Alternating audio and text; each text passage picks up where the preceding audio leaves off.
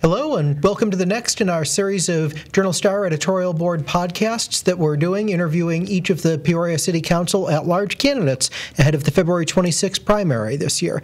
Today we have with us Andre Allen. Hello, how's it going? Very good. Thank you for being here. Hey, pleasure. Thank you for having this, and thank you for opening this opportunity to the candidates. Really appreciate it. Yep, we're glad to have everyone. I'm Journal Star Associate Editor Chris Kaergard, joined with Journal Star Managing Editor Sally McKee. Good afternoon. Thank you for joining us. And I want to jump right in and have you tell us a little bit about yourself and what it was that made you decide you wanted to run for City Council. Sure. So I'm originally from Peoria, Illinois, Peoria native, alumni of Peoria Public Schools. I went to Woodrow Wilson, which is now Dr. Maud Sanders. Went to Sterling Middle School, graduated from Richwoods High School, class of 2007. Enrolled at ICC for 2 years, went there, and then I transferred to Eastern Illinois University, where I completed both my bachelor's and my master's degree. My career is in higher education. I've worked as an academic advisor at Eastern Illinois. I've worked as an academic advisor, at Illinois State University. And recently I moved back to Peoria in 2016.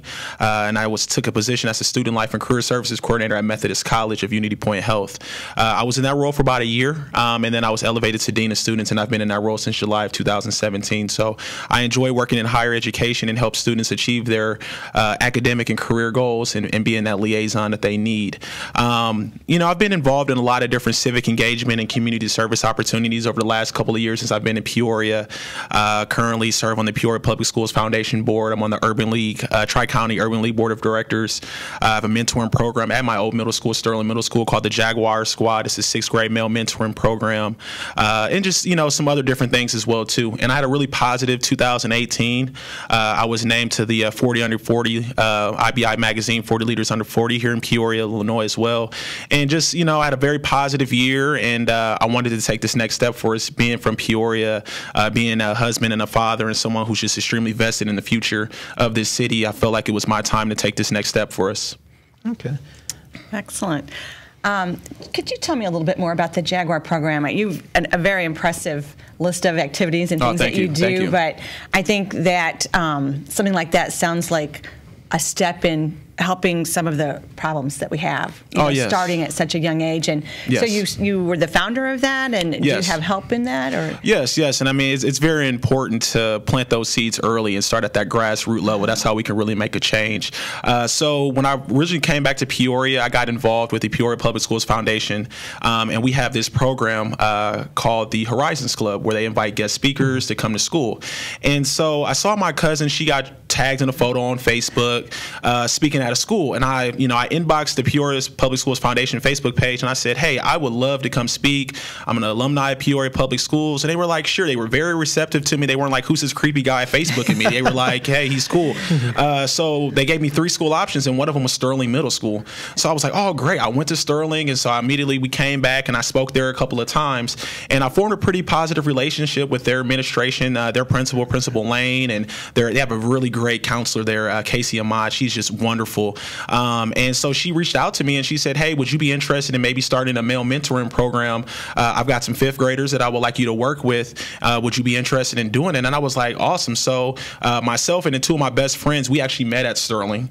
My buddy Ty, we met in student council in 6th grade, talking to you about that. So I got them to help me do it as well, too. So we meet with them every Thursday over lunch from 11:30 to 12:30. We bring in guest speakers. We take them on different classroom field trips and things of that nature.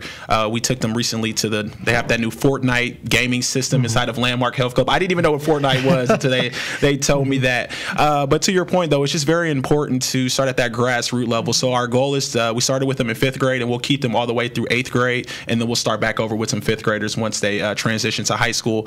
But I really want to keep up with them in high school as well, too, because we know freshman year can be very tough, and we don't want any of them to fall through the cracks. But they're a great group of kids, very spirited. Sometimes I feel like they're thin in my hairline just because, I know how I was when I was 11 years old. So I just try to have that same patience that I had from teachers. I had some very influential teachers in my life, and I just want to be that, that mentor that they can rely on, someone that they can tell the good news to, and sometimes we need that person that we can tell the bad news as well, too, because none of us are perfect, and we all deserve second chances.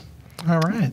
Excellent. Really neat program. Yeah, thank you. I want to jump in and have you detail a little bit more. We asked in our questionnaire about a couple of things, including dealing with some of the areas of the city that are struggling. Yeah. And you had some thoughts on temporary tax break incentives to help establish businesses in those areas. Walk us through what that would mean. Yeah, definitely. So my platform for my campaign is Reboot Peoria. So you'll see the hashtag Reboot Peoria. It's a 4-stage initiative, and the first stage of that is economic development. And what that entails is, what can we do to make Peoria attractive, not only to recruit businesses here, but to retain businesses and homegrown businesses as well too. So that was one of the things that I suggested, if we can look into some sunset tax breaks to help a business that is, especially for some of our startups who are trying to get going.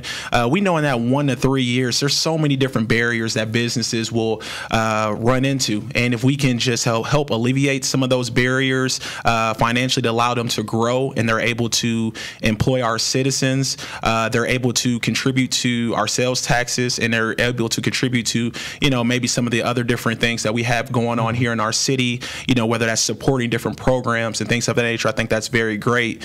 One of the things that's really hurting right now in Peoria is our sales tax. Our sales tax is declining because everyone wants to, order off Amazon. But when's the last time Amazon supported your daughter's 7th grade volleyball team? When's the last time they participated in that fundraiser? So we've got to really support those local businesses that support us. Right, and you mentioned sales tax revenue, which was off almost $500,000 last year from our projections. This seems as though it's targeted, and I want to clarify it, targeted mostly towards small business growth and development, and particularly in those needy areas. Is that fair to say? You know what? We definitely need to support our small businesses, especially in our areas of need as well too. But also, though, if there is a larger company that would want to entertain coming to Peoria, I think we should definitely look into them as well too, to see what type of incentives that we can provide to them. That makes financial sense, though. I don't want this to be a situation where we provide a tax break to a large entity, and then the taxpayers are going to be the ones bearing trying to recoup those funds that we alleviated to that big business partner. So we just have to look at every business in every situation, as an individual, to ensure that we're making the right decisions at that time. Is this something where you would also look toward other government entities to ask them to sign on similar tax relief? I ask because one of the big complaints about, say, a TIF district has been the extent to which it ends up really disadvantaging an entity like Peoria Public Schools, losing millions upon millions of dollars in that increment growth, and that's over 25 years. But would you be asking potentially the school district or the county to sign on to also waiving those taxes for the first 3 years? I think we can definitely look into that. I think collaboration is going to be very, very important moving forward here in Peoria. So I would definitely love to get some of their feedback to ensure that we are all on the same page when making these type of decisions, because they ultimately do affect all of us. All right. You also have a couple ideas for tackling the vacant lot program, including selling off as many as possible of them to private owners, and I'm quoting here, so long as we can determine the buyers are legitimate and have positive intentions. Yes. How do we gauge that? Yeah, definitely. So part 3 of my Reboot Peoria initiative is my housing and infrastructure initiatives. And so we definitely want to ensure that those who are buying those homes in those areas, because we understand real estate is a very popular employment opportunity, and, rightfully so, but we need to make sure that those who are buying homes in those areas are holding them to the standard that our citizens deserve.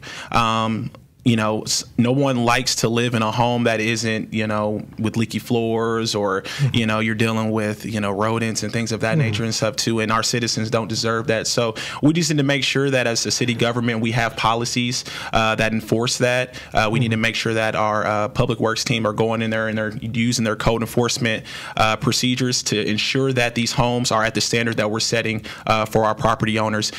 We also want to make sure that we have standards, though, that are achievable. Because we don't want our property owners and our realtors to find themselves trying to achieve things that are out of their scope. So we want to make sure that we meet right in the middle, and that's why it'd be very important to have us all at the table, to have a mutual purpose to ensure that our citizens are living in homes that are productive and positive, but also our property owners are able to achieve that with also allowing them to hit their bottom line as well, too, if possible. In reading your plan, you also talked about some properties, some rental properties being needed as well, and perhaps the city doing some renovation, and then maybe some of those being public housing. So I wasn't sure, would this city then be like the landlord, or was this something that was going to the PHA would oversee?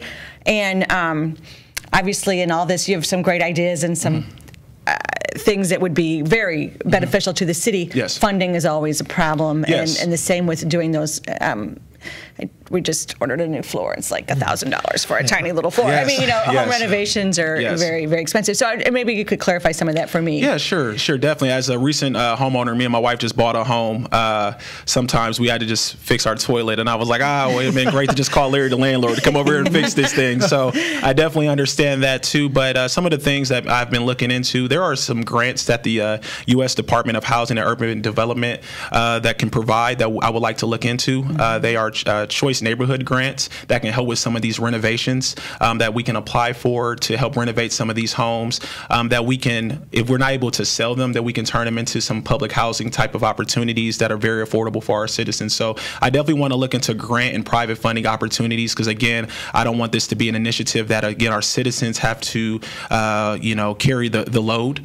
But so I definitely want to look into those funding opportunities to ensure that this is a positive outcome for everyone. And then maybe work with the PHA as far as the management as opposed to the city? You know what? I think that we both can sit at the table. I mean, the PHA, they've been doing a lot of great things for our city for a long time, and I think that right now resources are very scarce, and we need to just come to the table, and we need to collaborate. So I definitely would be open to collaborating with them, and I'm not a person that always feels like we need to reinvent the wheel. Sometimes things just need to be tweaked a little bit. We've talked a little bit about some of the components to this already with business development and housing. You're, I'm sure, familiar with the listing of Peoria for multiple years on the 24/7 wallstreet.com list of worst communities for African Americans. A lot of that is borne out with more definable data in the governing magazine report that came out last week, listing some of those same problems. Peoria has been well aware of these things for a long time. Unfortunately. The city spent hundreds of thousands of dollars in 2016 bringing in the National Resource Network to put together a report addressing what the city and not-for-profit groups in the area need to do to start getting our arms around this and to start one bite at a time addressing it. Yes. Since that report has come out, and since I, as a Peoria taxpayer, spent money on that report, there's been virtually no concrete city action on it besides a couple of meetings to gauge further interest. How do you get the city of Peoria off the dime? If you're elected, what can you commit to doing to getting the city of Peoria to take more concrete action there? Definitely. So, I mean, I'm going to sit around the table with my fellow Horseshoe members, and we're going to hit the ground running. And it's going to be us coming up with some concrete solutions and us looking to collaborate with some other leaders in our community, us getting out in the community to engage what do they need to make sure that we are making some actionable steps, coming to meetings with actionable items, leaving the meeting with actionable items as well too, not just having meetings for the sake of having meetings, and making sure that we are hitting the ground running. So I'm coming in there with the boots on the ground, and I'm ready to hit the ground running for our city. Where do you think that the shortfall has been in getting that accomplished so far? In other words, where do you think the failure's been?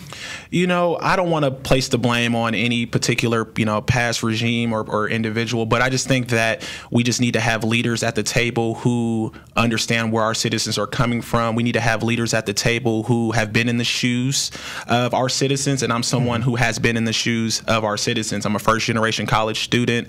I'm someone who has student loan debt. I'm a young father. I'm a young property owner myself, and so I'm facing some of the same barriers. And I understand that, we are all one mishap from, being homeless or losing our job or anything like that. So I'm not far removed from where our citizens are. I'm right there with them. And I have family who are in the same trenches as them as well, too. I have friends who are in the same trenches as them as well, too. So I'm someone who can really relate to our citizens. And I think that's what we need at the city government level. We need relatability, we need transparency, and we need confidence. I would argue, too, that one of the difficulties in getting any action there has been getting through and encouraging people in neighborhoods that aren't visibly immediately affected by the entire city is, no question, affected by these concerns, but there are large parts of the city where people can walk out their door and not feel as though they are.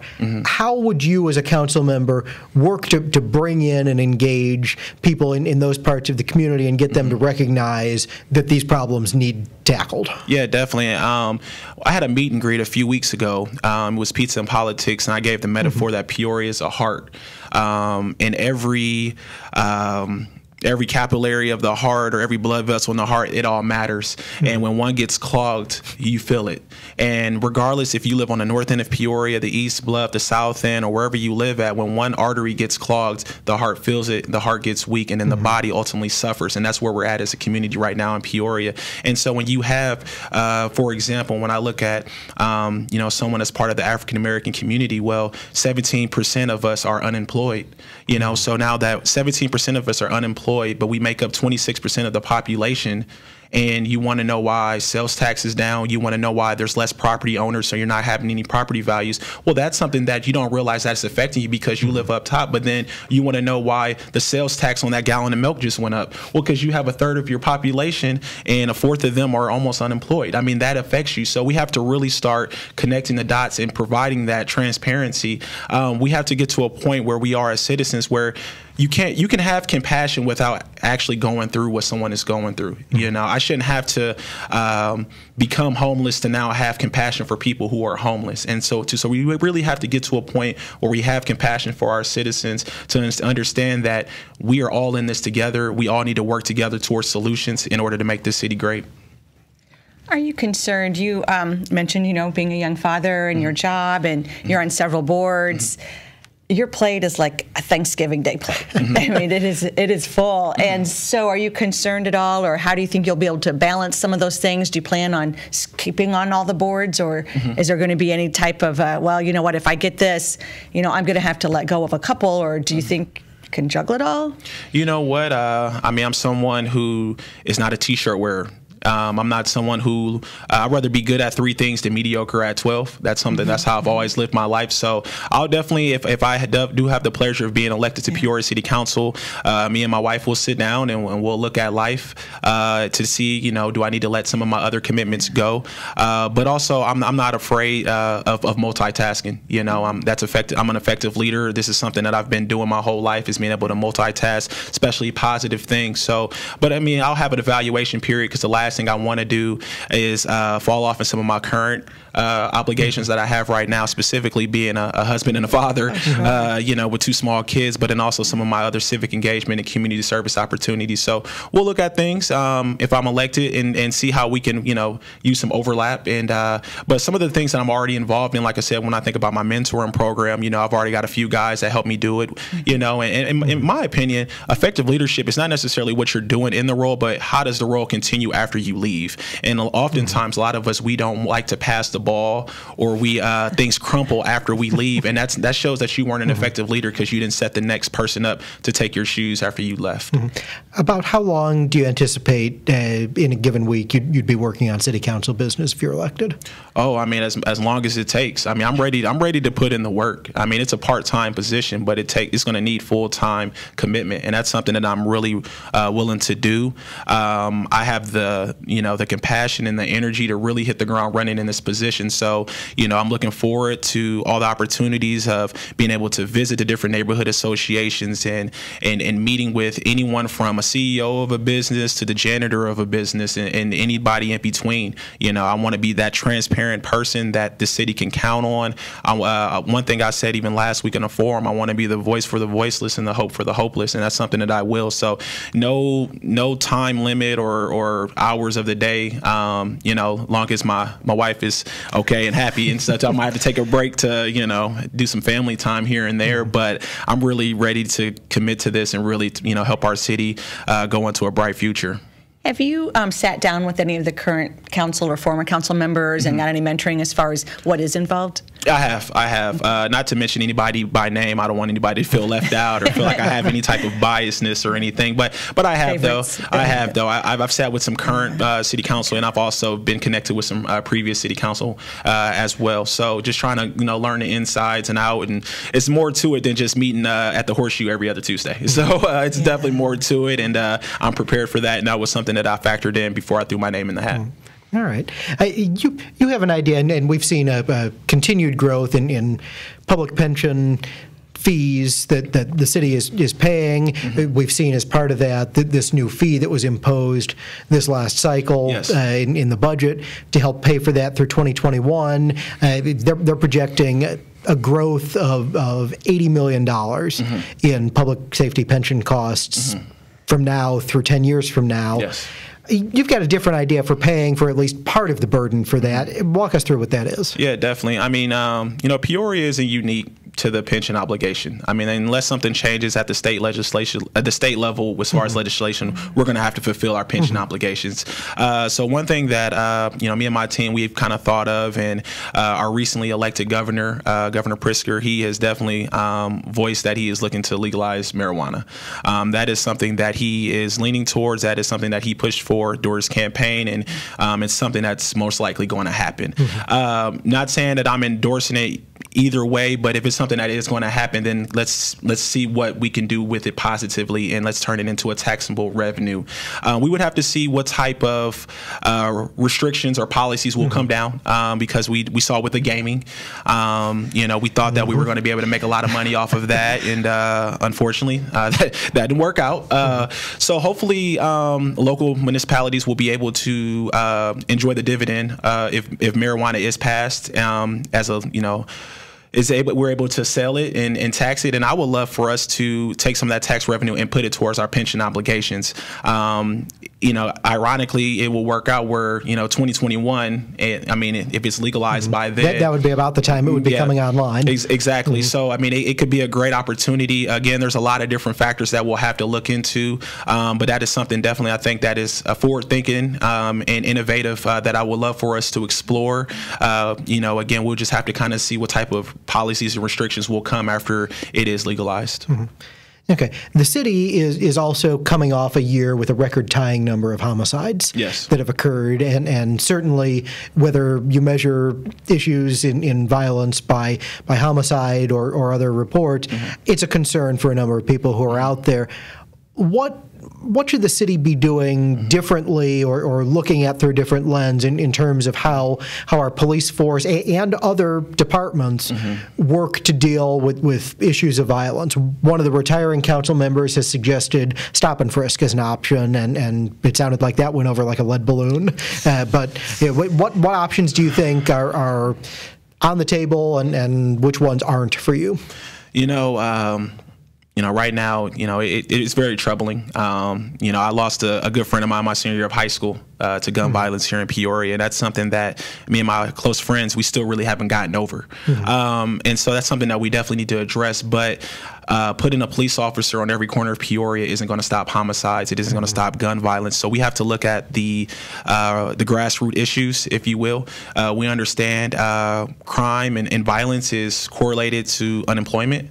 It's correlated through your wages. It's correlated if you are educated or if you've been able to have vocational and job training opportunities that allow you to sustain a life that can deter you from a life that can lead you towards a life of crime. We also understand that those who are coming back from the criminal justice system, it's hard for them to get reintegrated into life. So I know there's some criminal justice reform things going on right now that some of our local politicians and state politicians are working on. But we've got to address those issues, though, because those will ultimately deter our crime. We got a lot of great mentoring programs going on right now in Peoria. Growing up here in Peoria, every time as a young kid, every Saturday we were playing ball at the Proctor Center, the Carver Center, Salvation Army, YMCA before it was the Dream Center. I mean, idle time for a kid is just, you know, I mean, it's dangerous. It really is. It's so dangerous. And so we have to, and a lot of those programs, they've been strapped, you know, for resources, you know, over the last few years with the state budget issues. And so we have to rally as a community to solve this issue of violence and crime. It's not necessarily something that city council can pass a policy to make people stop hurting each other. But if you don't address those issues that I mentioned, unemployment and job preparation and education, then you're not going to be able to overcome the violence, specifically the gun violence that you mentioned towards the homicide problem. Yeah. Do you think it would be helpful? One thing we talked about as far as minority employment, the city itself, as far as hiring minorities, is not great. Yeah. And so, say for example, there were more minority police officers. How might that? You do think something like that is possible? Obviously, it's kind of hard. I know you talked about they're laying off, they're not hiring. Yeah. So to bring more in, but I'm just wondering if perhaps more role models in that direction, more. Minority officers in some areas that might make people more willing to trust police and to work with them as far as helping stop crime. I don't know. I mean, any thoughts in that, or what could help the city get a better hiring practices that would bring in more minorities? I mean, I think it definitely would help. You know, anytime you see someone that looks like you just kind of have an instant relatability that just gets established, whether that's a teacher or, you know, a police officer, a firefighter, a nurse, you know, and it just shows you that, okay, this person, they might get me. They might understand where I'm coming from. As you mentioned, unfortunately, with the recent budget that was passed, some of those positions aren't able to be filled. And so how do you recruit minority officers if you don't have the positions to recruit them? So, you know, ideally, hopefully, as a city, when we as we tread forward and we grow revenue, we're able to open up those positions again. We can put a precedence on trying to hire more minority candidates, which I know that the last couple of years I've monitored. You know, I've noticed that, you know, different career fairs that I go to, you know, whether I'm at Peoria High or Manual, you know, on behalf of my job, but I'll notice that, you know, the fire department is there and the police department is there. So there really have been intentional, but we just have to dive a little deeper, though. You know, I'm part of the college and career readiness part of Peoria Public Schools Committee, and one of the tactics that we have right now is introducing careers as early as kindergarten. And it's not necessarily making a kid write a resume in kindergarten, but really just kind of planting that seed early. So you have those officers, you know, go to those classes early to help overcome that stigma that police officers have, especially within the African American community. It's something that myself, you know, I've had to overcome as well too, and sometimes still struggle to this day. But I'm really trying to practice what I preach and look at people as an individual and not allowing, you know, maybe previous experiences to cast my my outlook of that, you know, that person. So I just really try to look at things in a very specific and a narrow scope, and really, you know, try to shake that, you know, that past phobia that I once had. Even to have the more role models out there to show, well, he can do it, I can do it. But if there aren't very many out there. Yeah, it's tough. With my male mentoring program last year, a buddy of mine, he's a sheriff in Vermilion County, near Danville, Illinois, and we brought him back to come talk to our guys. And you know, them seeing him, you know, a black man, a sheriff, you know, he let him, you know, get in, and it was funny. He was like, "This is the only time you get to get in the back seat of a cop car," you know, because the kids got to get inside of the cop car and stuff too. But really exposing them. But then also he talked about his past, and he talked about how, you know, one time he was in high school, he got in trouble, and, you know, he didn't let that decision define him, but he created that relatability for those young people to understand that, you know what, just because they have a uniform on, they're humans too, you know, and they have a very tough job and stuff too. So just creating those relatability opportunities is very important in order for us to build trust between our community and law enforcement in our city. I want to ask you, in your questionnaire, you suggested the opportunity of bringing garbage collection operations, recycling collection operations back in-house, and likewise that you're open to having the fire department resume handling paramedic service after the 5-year notice would be given on altering that contract. And I'm wondering, you know, what kind of research you've done on what that would do to city employment costs and in particular city pension costs costs to bring those things back in-house, as well as the cost recovery on the bringing ambulance back in town, because that was one of the things the Journal-Star had researched back when it was debated decades ago. What was that the city really was having difficulty recovering those costs, and having an outside vendor taking care of that put that on them rather than on the city to recoup those costs and have to balance its budget after losing that money.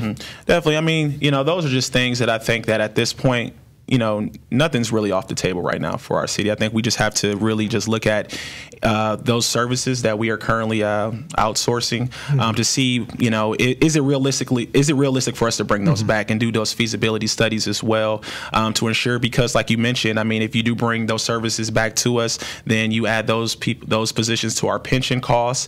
And if that's something that, strategically as a city, that's something that we're able to afford. So, when I made those statements and I mentioned that in my question, it just shows and demonstrates that I'm just open-minded, to any type of solutions at this time. But some of those organizations that we are utilizing their services, they employ our citizens, and they do a lot of great community service work as well too for our city and our citizens as a whole too. But I'm just open-minded right now, and I think that there's just at this point we just have to really just start looking at everything and just seeing what's feasible and what's not feasible. Okay. We're coming up on the end here, and I think we want to both ask you a couple of philosophical sort of questions and big picture sort of things. You're going to be elected in your desirable campaign. You're on the council. Your most important number is 6. You got to get 5 people to vote with you and have 6 votes to implement any policy. Talk about how you work with fellow council members to get them to agree with you, particularly among people who disagree with you. How do you do that? Well, I try to use my crucial conversation skills and to try to establish mutual purpose and to see if we are not agreeing, figure out, okay, well, what are the barriers right now of where we're not agreeing? And there's a way for us to meet in the middle. I'm not someone who has an ego that is my way or the highway. I understand that you have to negotiate, and I have great collaboration skills and communication skills as well too. So I think that whoever is on the council with myself, I think that I would be open to any ideas they have. I'm very passionate as well, though, so I'm not going to be ran over. But at the same time, though, this is bigger than Andre Allen, and it's bigger than the city council. It's about the city of Peoria, excuse me. So I'm going to just go in and with an open mind and sit down with them and see where they're coming from and see how we can meet in the middle in order to pass the best policy for our citizens. And you obviously have a lot of great ideas and things that you want to do, and clear your passion does come through. But it's going to be difficult to do everything you want. It is. So if you had to narrow it down, if you're elected, what would be, if you had to choose one, your number one priority of what you would like to get done? Really fostering partnerships with Peoria Public Schools. I think that our public school system is a great recruitment and retention tool, for our citizens. People will come and stay in a city based off of the school system. It has a direct effect on property values. It has a direct effect on job training. It has a direct effect of job readiness. And so that's something that I really have passionate for, to really just see how we can best support our public school system. I always ask the question, what would the neighborhoods look like if Manual High School was the #1 high school in the Peoria Metro? And that is something that if you think about it, it's just like, wow. And that shows you how important our school system is. I know that, Peoria Public Schools isn't necessarily a line item of City Council, but City Council, though, can work collaboratively with the Board of Education and Peoria Public Schools Administration to ensure that we're just doing our due diligence to help out. I know recently Peoria Public Schools was able to get access to TIF funds, which was very important, specifically the last couple of years with the state budget crisis and not getting funds from the state of Illinois. So, that's an example of just working collaboratively, and that's something that I really want us to just move that needle to, because our kids are our future, and the youth is just so important for the direction of the city. If you're elected to the council, you're going to have access to some information that maybe members of the general public don't have on personnel matters or don't always care to look at on some of these big complex topics. So you're going to be probably one of the 11 most informed people making a decision on something. Mm-hmm. You're also going to be hearing from a lot of people in your constituency throughout the city telling you what they want you to do or what they don't want you to do on some things. Yes. How do you balance those two things between something that you may have information that convinces you this is the right way to go, but you got people calling in and 80% of them are telling you go this way instead. Yeah. What do you do when you get a situation like that? That's very tough. But that's when I try to provide as much transparency as I can that is within legal matters, and also as far as just keeping the prestige of the council as well too, because there are things that us as a council we're going to know that our citizens don't know. So just try to provide just that transparency as much as I can, with also just keeping the prestige of what we're doing as a council, and establishing the trust of my constituents as well too, to let them know that I wouldn't make a decision out of ill will or to deliberately put you in a bad place.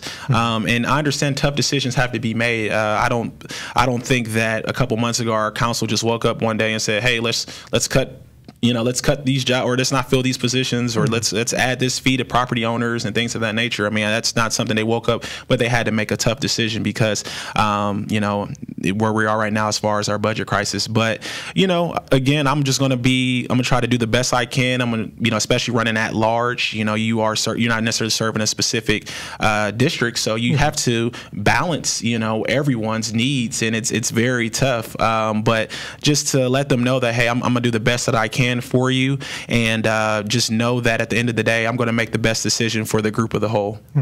Okay, voters have a choice to make on the 26th, and then if you make it through and into the runoff, they got another choice to make on April 2nd. Why you instead of the other 14 people running? I know. Well, this is Andre W. Allen, lucky number 14 on the ballot there. And definitely, please vote for me. I'm a native of this city. I'm someone who understands what you all are going through right now. I'm going to really bring that relatability and that transparency back to City Council.